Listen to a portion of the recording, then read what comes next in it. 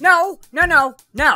Uh-oh. What's the problem? Oh, there's a lot. The beauty of the original Crow when it first came out in '94 is that it looked nothing like the superhero movies that were out around that same time, which were great for their own thing. And the Crow just kind of showed up. And everybody was like, holy crap. This one looks like every single movie made now. You could honestly put clips of John Wick or the Batman into this trailer and it would look the exact same. There's nothing unique about this. That's what made the first one so good. It looks like every movie made nowadays. And the main problem for me is that they stuck with the character Eric Draven. I'm all up for making another Crow movie, but stay away from that story.